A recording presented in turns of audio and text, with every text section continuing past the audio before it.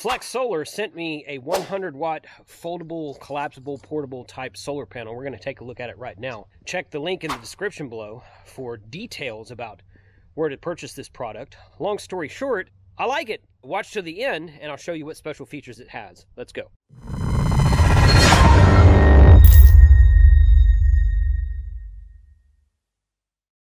All right, I have this sitting on the back of the truck right now. I set this up yesterday, and I really like what it's got so far. So it's got these feet on the back of it here. This is similar to a lot of other brand of solar panels. They kind of fold out, and this is what it rests on when you open it up. It's got one there, one there. Two panels that fold together and unfold like that. These right here are magnets.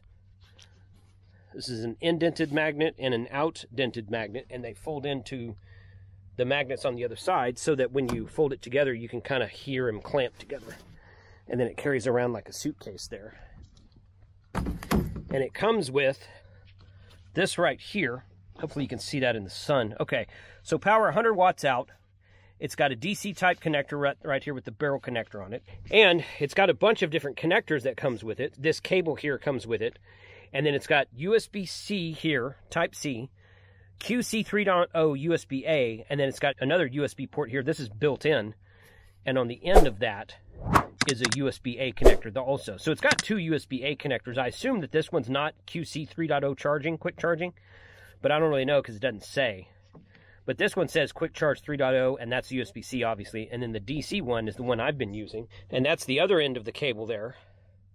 So this both ends are this barrel type cable. Bioenno uses these. I've seen them used in a couple other applications too. So these are fairly standard universal type barrel connectors. All of these adapters come with the panel. So this is the one I've been using that fits into my Renogy power pack. I was using that earlier, and I was getting about 60 to 65 watts of solar input from this panel into the Renogy, and that's about 5 amps really. The Renogy measures input in watts, so you take watts divided by 12 volts, and that gives you your amps that you're getting into the panel. But it comes with all of these different connectors. They're all barrel type connectors. It does not have power poles. It does not have MC4 connectors. So just FYI on that. So I'm going to set it up and show you what it looks like when it's fully deployed. Okay, I got it set up here behind me. Got it pointed directly at the sun, which is up there right now. I'm glad that today is a nice, clear, sunny day. It seemed like a perfect opportunity to record a video for the solar panel, but that's it right there. So it's got two panels, as you can see. There's my shadow in it.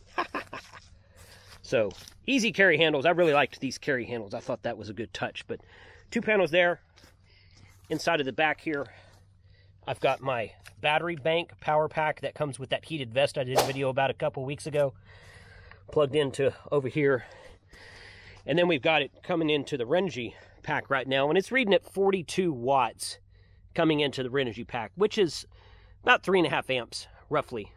Of course, the Renogy's at 99% right now, and it's saying in 15 minutes it'll be at 100%, so it might have turned it down, or I got to contend with this tree being between the sun and the panel also. Earlier I was getting 65 watts into this. When I plugged it into this guy over here, I was getting also about 70 watts into that one. And then when I put it on the Buddy Pole Power Mini 2, which is the Bioenno's running the fridge right now, when I plugged it in here, I was getting about 4.7, 4.8 amps. So anywhere from like 4.5 to, I don't know, maybe 5.5 or 6 amps is good. The Bioenno 100-watt panel that I have, which is probably to date my most used panel, it's a little bit smaller than this one, but it's got two panels and it folds up also. I can get about 5 to 5.5 amps off of that 100-watt panel when I'm at the beach in Galveston. When I've got direct sunlight, it's a bright sunny day, I can get almost 5.5 amps, at 5.4 or 5.5 amps out of it per the meter on the front of the Buddy Pole Power Mini 2. I really like that Power Mini 2 because it has a meter on it. I've got the Jenison controller on the Gigaparts box over there, and that Jenison controller, out working on a video for it, it does a good job, but I don't like the fact that it doesn't have a meter on it. And I put the PowerWorks meter on the back side of the Jenison, and either there's something wrong with my PowerWorks meter or I just don't know how to read it, because when I plug in the exact same setup with the Power Mini, I get the readings I'm expecting to see as far as watt hours and amp hours coming in from the solar panel, and I don't get those on the PowerWorks meter. So I don't know if I'm doing, there's no settings on the PowerWorks meter, so I really don't know. But regardless of that, this panel right here has been pretty good today, and as you can see, there's not a cloud in the sky. Everything's nice and clear.